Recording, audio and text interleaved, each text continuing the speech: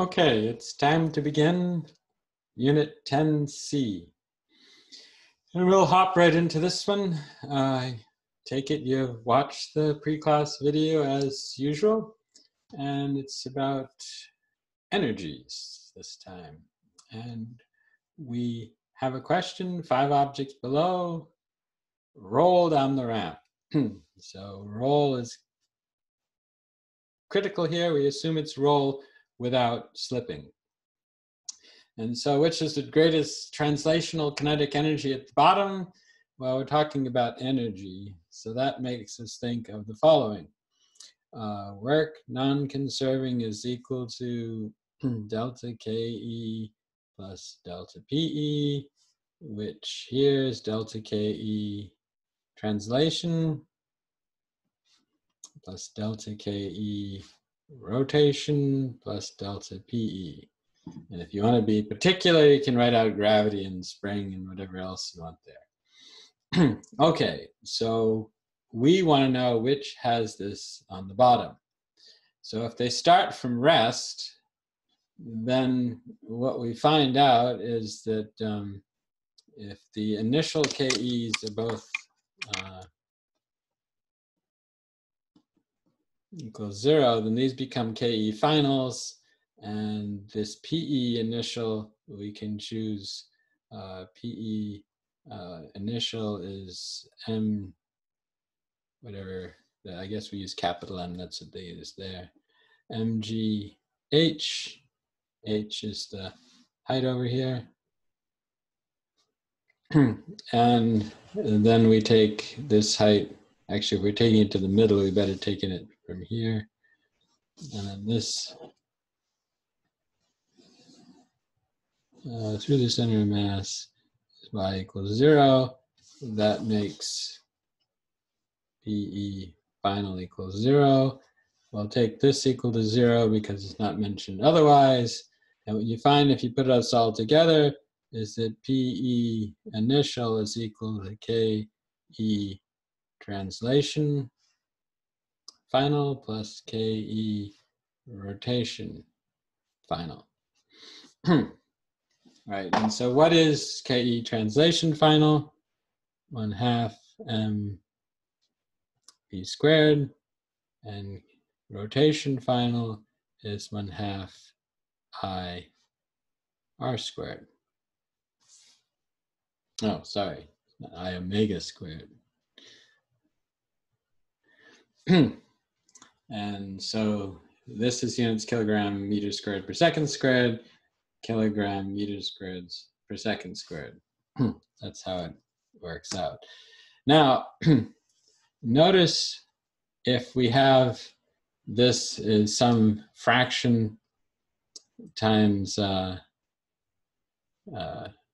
mr squared, and then I'll get the m, r squared times omega squared is v squared. And so really, this is going to be 1/2, whatever fraction is out in front, right? This thing's, there's a 1 there. That's my fraction. M r squared omega squared, which is 1/2, whatever fraction that is, m v squared, because the v tangential is the same as the v for a rolling object. We did that before. And so not only that, what you find this on the right hand side here, it's equal to 1/2 1 plus the fraction m v squared. Okay, so we want to know, and this is the total. This part here is translation, and this part here is rotation. So it's clear if you want the biggest translation, you want the smallest rotation so you can get the biggest v. So this part, small here, implies big there. And so we want the small one to get us there with the maximum translation. And so what's the smallest here? Well, 2/5 is the smallest. If you know your fractions, 2.5 is a half, and 2/3, of course, more than a half. And so that's the smallest one. That's the one that works. Now, is this really true? See if it's really true. I have one of these virtual demonstrations for you yet again. And so let me put that on.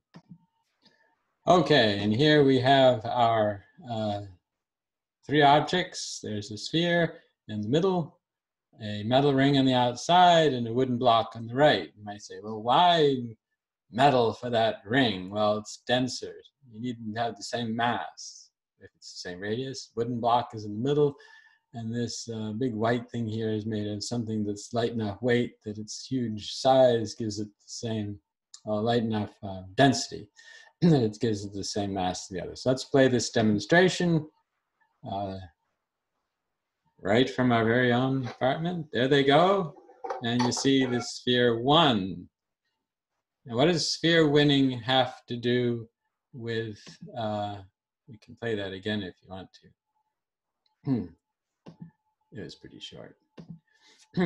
So why does sphere winning have to do with translational kinetic energy? Well, that's how fast it's actually moving down the ramp, right? And so, of course, that's going to be important for the, for what's, you know, who wins. So let's try another one here. I can find it. Racing disc, we just did. Racing, oh, this doesn't work. So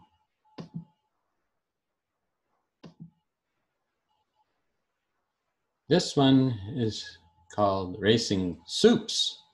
And so let's see that. Here are our 2 contenders. On the left, we have cream of mushroom, and on the right, we have chicken broth. Now, this is a good test, of course, if you ever at home knew that you had one or the other, but the labels had fallen off. So how are we going to tell which one is going to win? Clearly, the one that should win is the one that's going to have the smaller moment of inertia. Now, which do you think has the smaller moment of inertia, cream of mushroom or chicken broth? Let's make it up in your mind, and then here's the race. Remember, it's the cream of mushroom on the left, chicken broth on the right. And off they go, and the winner is chicken broth. And so that's only because it's, what is this thing doing? And it's only because the chicken broth, you see, it's actually usually the other one that wins.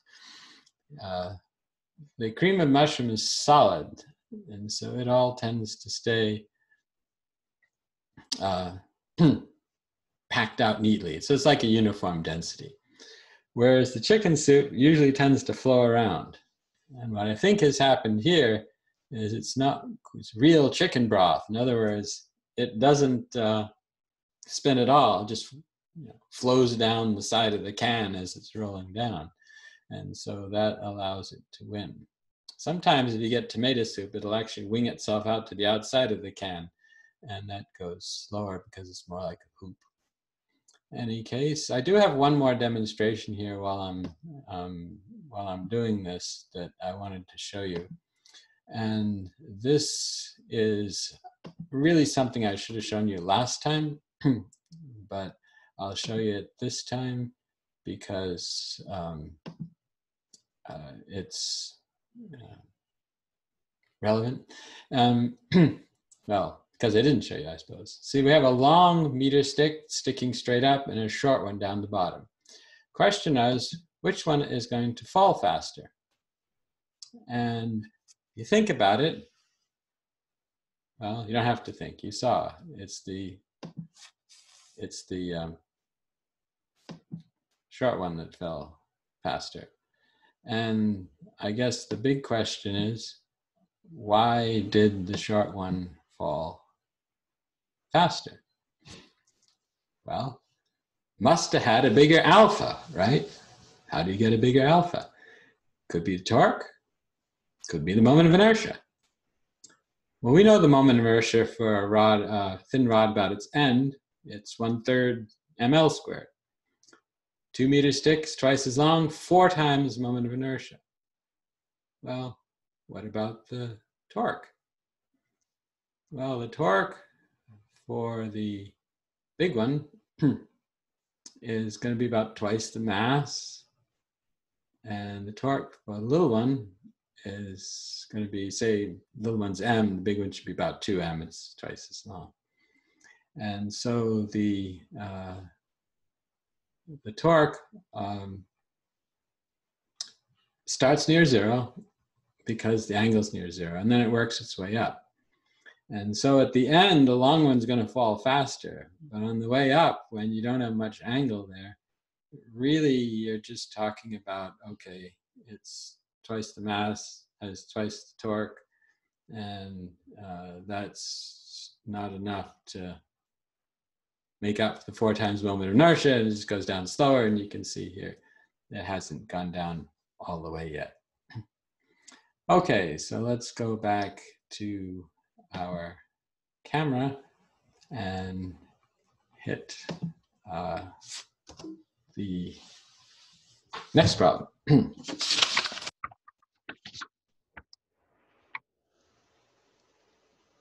Which has the greatest total kinetic energy at the bottom? And we have the same 3. Now remember what we had before. We had work non-conserving is equal to delta Ke plus delta Pe. Well, that's total. That's mgh. And that's presumably 0. So that's the total. It's just equal to that.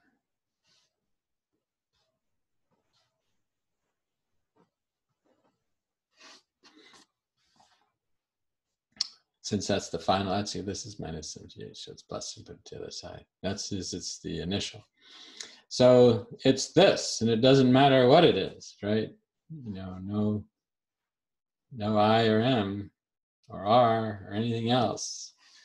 It's just that they're all the same.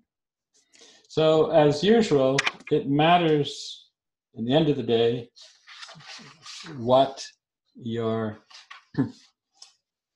question is that you're asking. And so let's ask additional ones. Let's ask which has the greatest rotational kinetic energy at the bottom. And so again, we do the same breakup as we did before.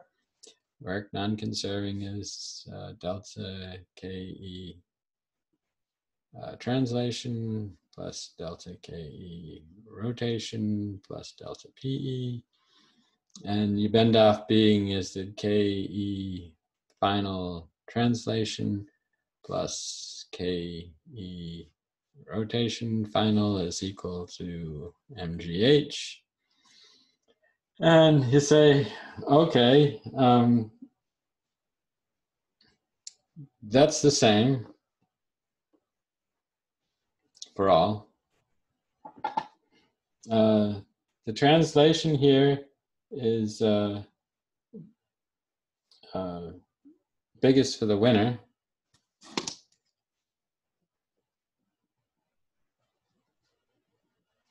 The race winner,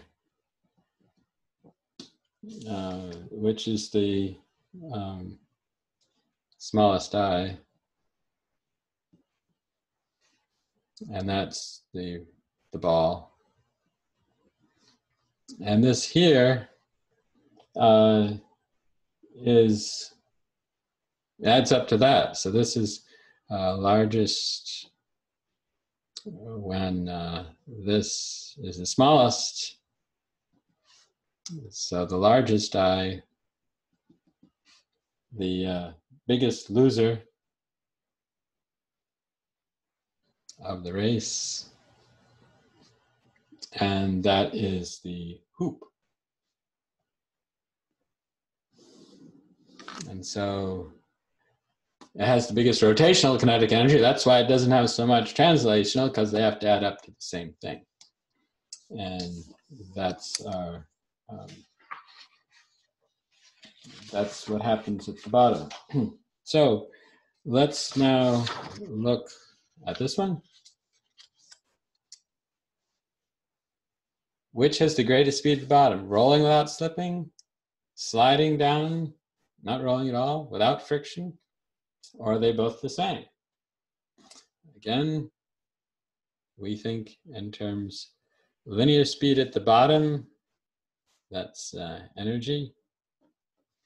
So work non-conserving is delta Ke plus delta Pe. And the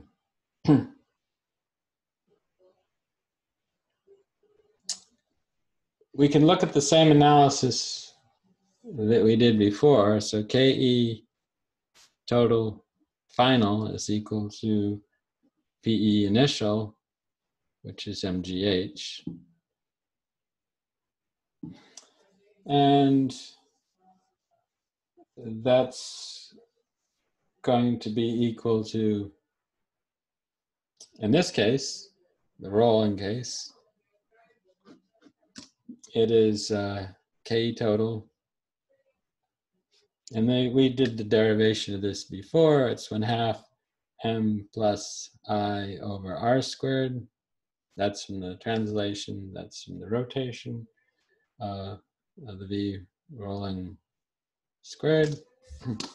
And so this is translation, and that's rotation.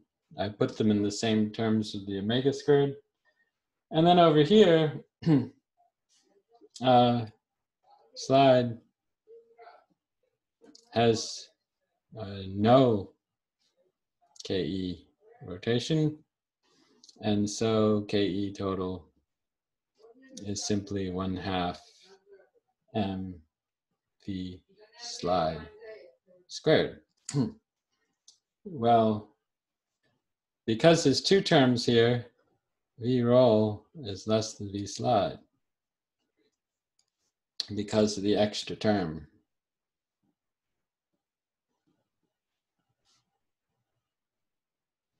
It's a bigger number that's multiplying it. Bigger number here. So it has to be, the other one multiplying has to be smaller because it's equal to the same thing. And so, because since Ke total is the same. And that means that the slide without friction wins. And the reason in words, which is always good to put down, is here we share the kinetic energy between translation, which is V center mass, and rotation. And over here, it's all translation. And so you're putting all your energy into translation, so you're going to end up going faster.